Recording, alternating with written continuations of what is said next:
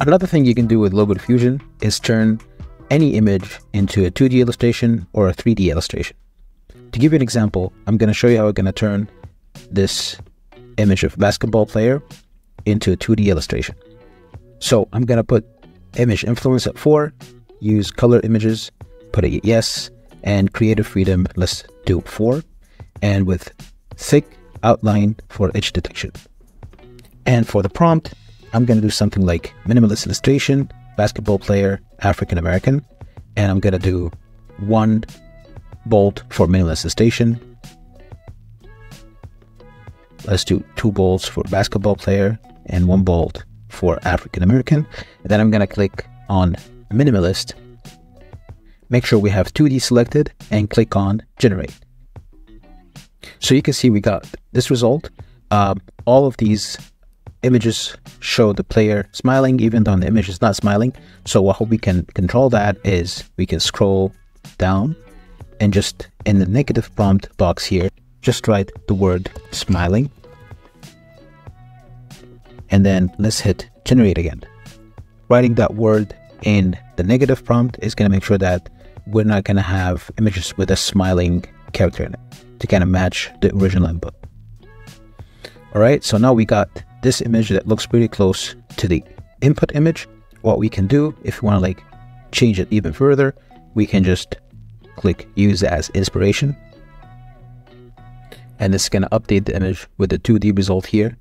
Let's do edit, and then using the brushes, we can just copy the color from the jersey.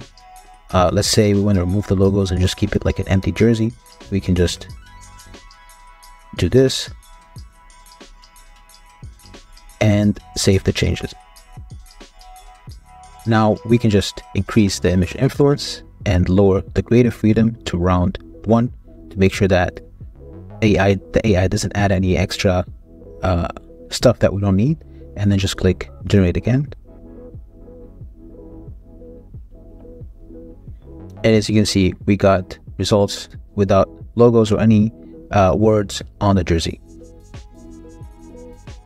Now I've loaded the image again, and I can also turn it into a 3D illustration. So all I have to do is click on the 3D button here and maybe change the first prompt. Instead of minimalist illustration, let's write something like Pixar character. Let's remove the minimalist style and click generate. So you can see we got these results that kind of took the original image and turned it into a Pixar kind of 3D character. In this image, we have the player with a goatee, and that's another thing that we can control with negative prompts. So we can just go down to advanced settings, go to negative prompts, and just write the word goatee.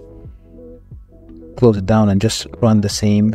Make sure that we freeze the seed to make sure that it's going to redo the exact same render, but with the negative prompt applied. So let's click generate. You can see we got this result without the goatee, which shows the level of control you can get with working with Logo Diffusion.